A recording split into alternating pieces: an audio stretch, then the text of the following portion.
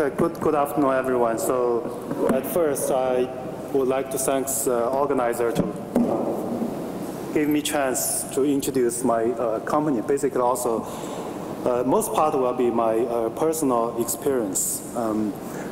So today's talk, I will divide in 3 parts. The first is like our experience, Alphamab's experience about biosimilar in China.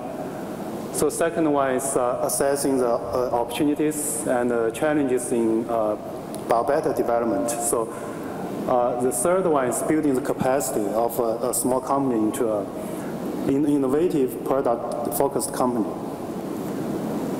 So as shown in this morning's panel speaker, we can notice that how many times China has been mentioned, right? So this is, I don't know how accurate is this.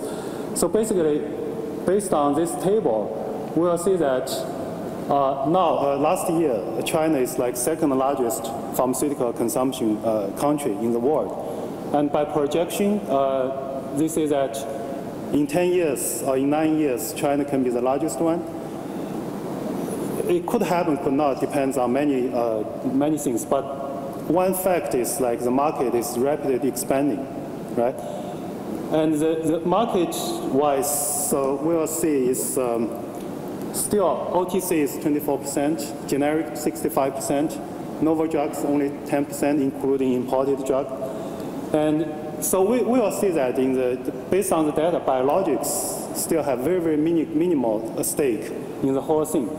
But also it's rapidly expansion. My feelings will still follow this like traditional pharmaceutical. Generic will be the most, plus some very little novel things in near future.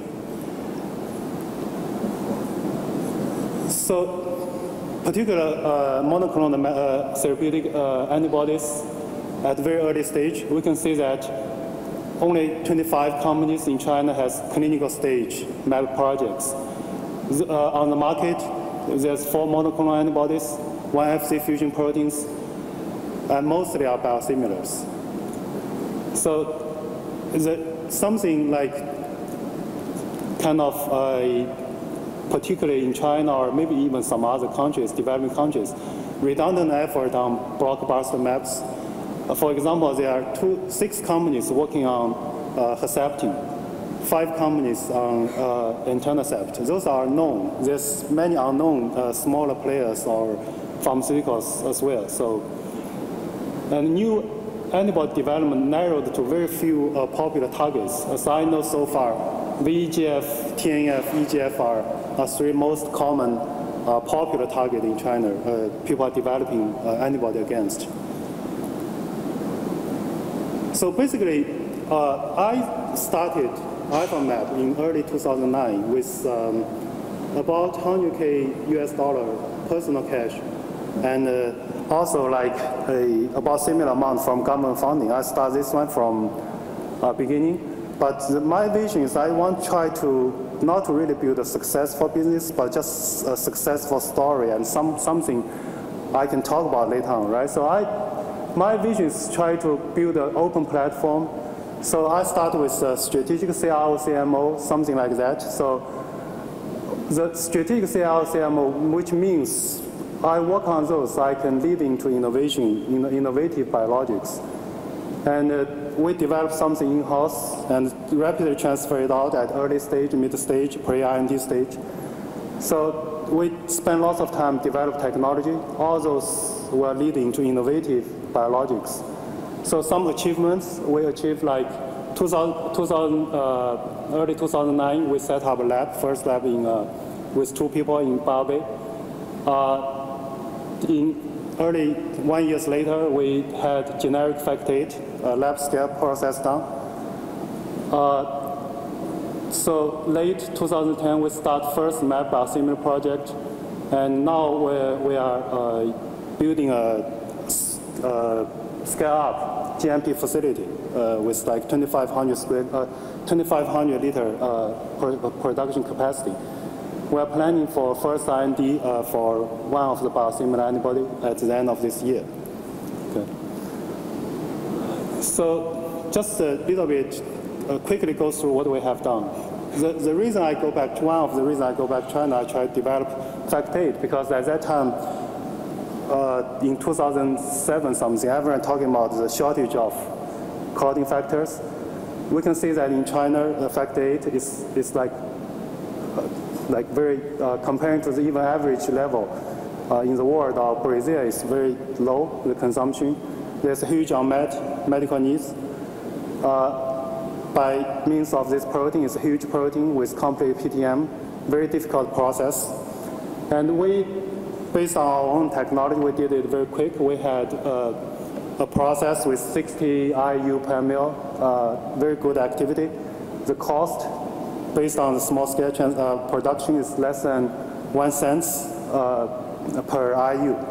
Comparing to the current selling price on the market is $1 per IU. So, and we also very quickly, based on our same technology platform, we developed FAC7A, FSH, FAC9, and HCG. We transferred a few projects out of this as exchange for the cash flow into the company.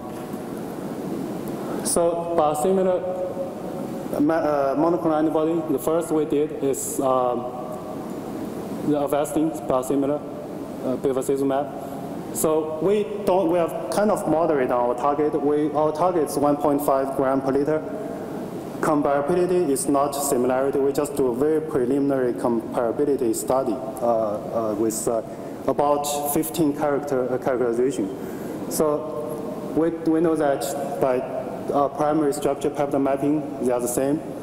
The charge distribution kind of overlap, and the activity is okay, SDS page, whatever. So also the same time, we quickly developed Cetuximab, Orencia, Humira, and Remicade, Herceptin. So basically, we do this. It's not like we are really interested in biosimilar. We just want to say riding the tide, because many pharmaceutical companies, especially in China, they want to start working on biosimilar. We just do those projects and quickly transfer out. You know, so that's one of our business points. So in terms of Biobetter, so what I'm thinking about is biosimilars only has how many blockbusters? Maybe less than 15, right? So what's the next after if all the biosimilar has been done? So we're thinking about Biobetter as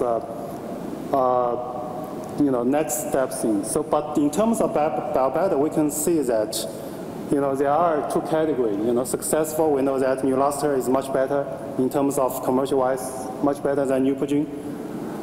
RNS better than Epogen, Peginterferon, Humira compared to Remicade. But in terms of bad example, we will see that Ariza is not even close to Rituxan so far, although its claim is much better CDC activity or whatever. So this one is complete failure, failed like phase 3 as the MedImmune.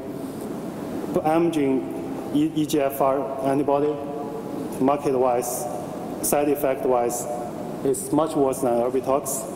The other example is like Inlova, it's a long-acting FSH.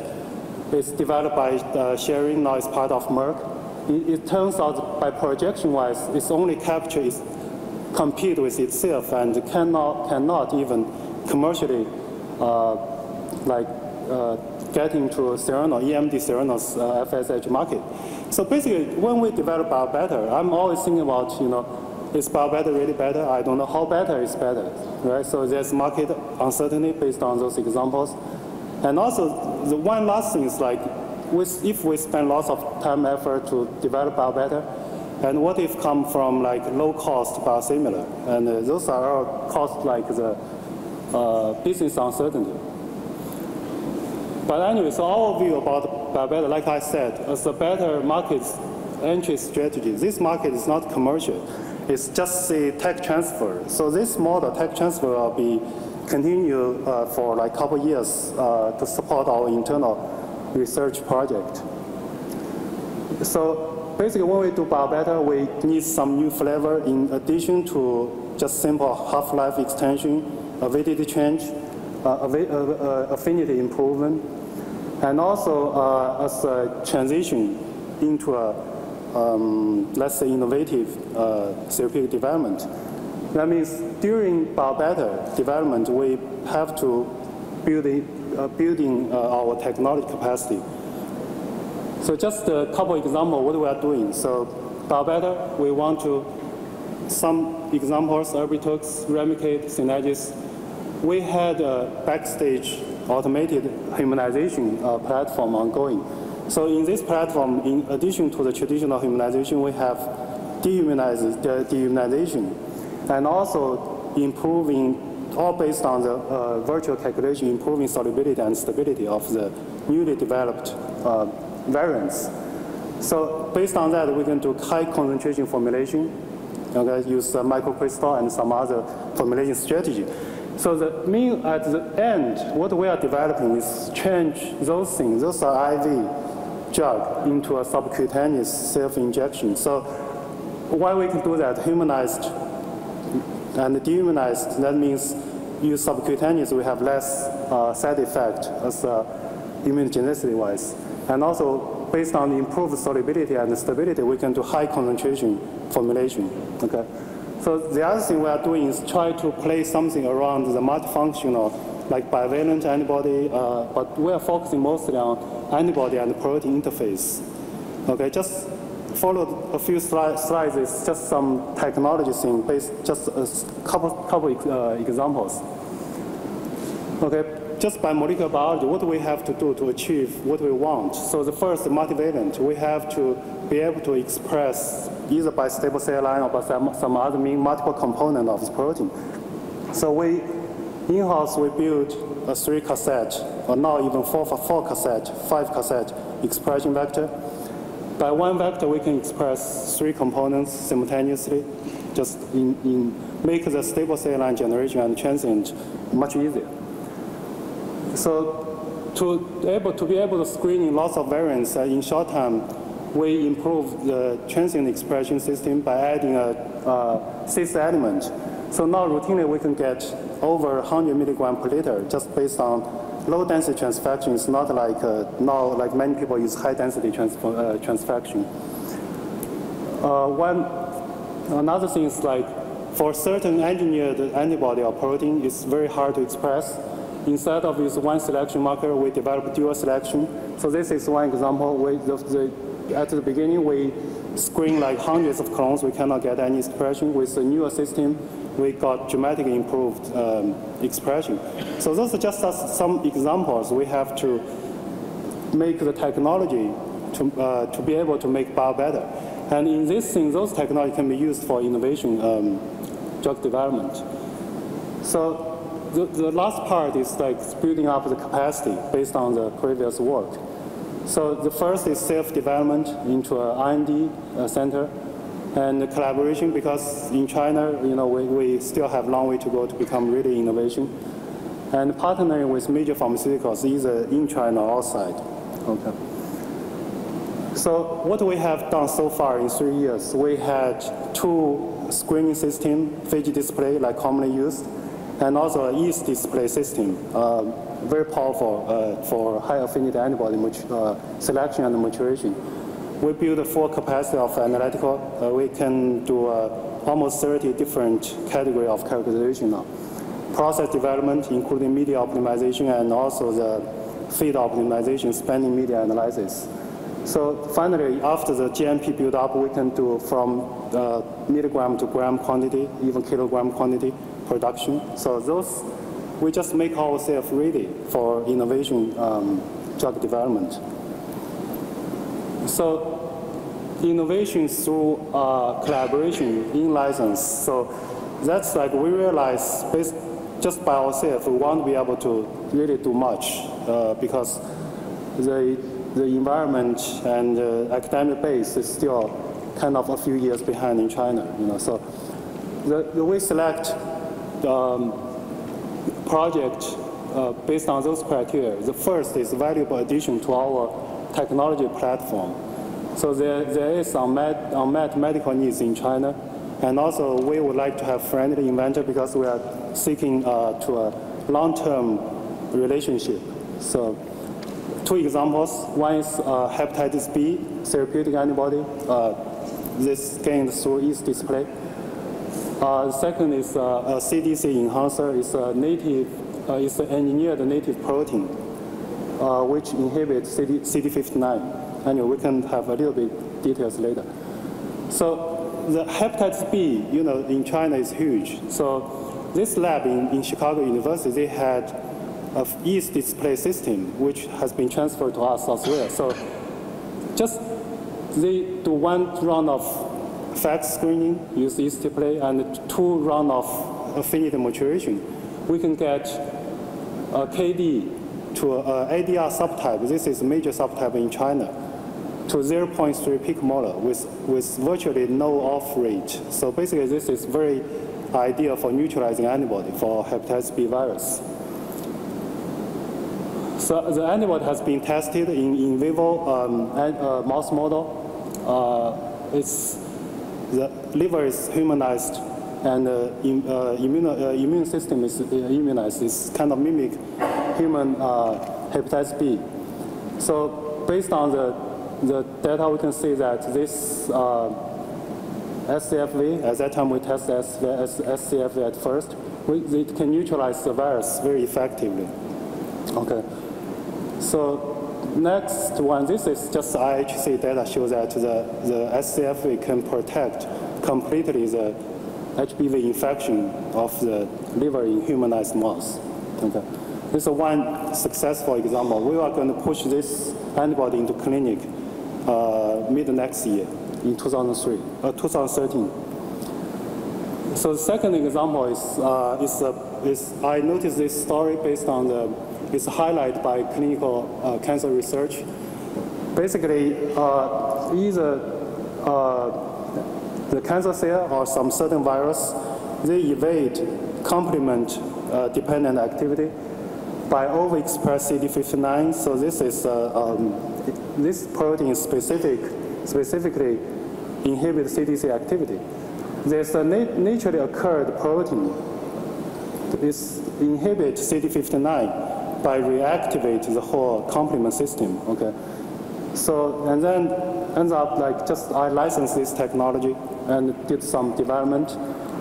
We can see that this protein called ILYD domain 4 can just when it's used with rituximab together, which can increase the efficacy, obviously, against the rituximab-resistant CLL or NHL cell line. So this is an animal study.